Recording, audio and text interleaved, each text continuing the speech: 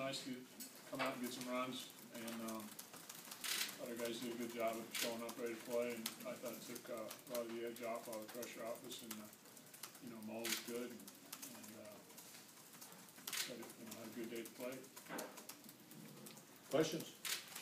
Case, yesterday in postgame when you talked to your team, was it a, hey guys, it's okay, we've been here before, or did you get into them a little bit and tell them they better start hitting the ball?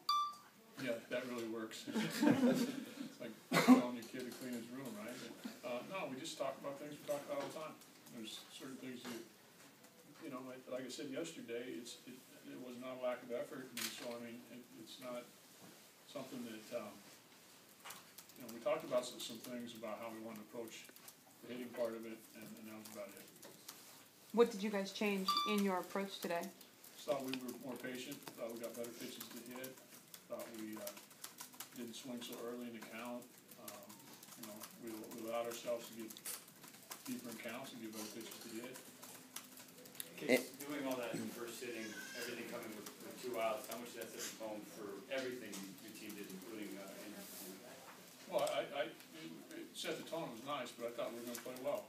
Regardless if we scored in the first inning, I thought we were going to play well. I thought our players would come and respond. Somebody mentioned it last night. I think Conforto's talked about the fact that we lost to UCLA Friday night. We lost to Washington State. We lost to Oregon, and we felt like we were going to respond. Andrew, in such a big game to be staked to a 5-run lead, what did that do for you going out there? Yeah, it was definitely huge.